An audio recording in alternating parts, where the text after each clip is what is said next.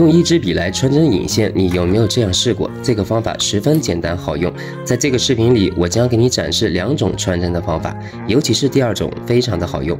如果你有更好的方法，请留言给我。第1种方法，我先找了一支笔，接着还需要借助家里的一样东西，那就是扫把。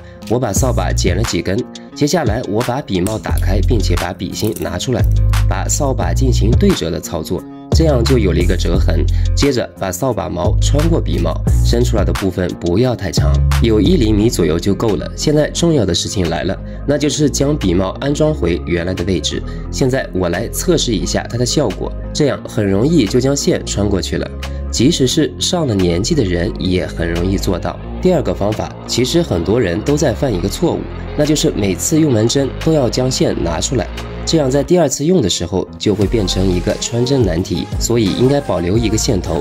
这就是我要说的第2种方法，将新的线平行的放在上面，用旧的线缠绕新的线，记得多缠绕几圈，最后将旧的线头这样抽出去，新的线就被引出来了。对于眼神不太好的老年人也可以轻松的操作。每一个视频都是一个解决方案，记得点赞分享，这样可以帮助更多的人。我是妙招先生。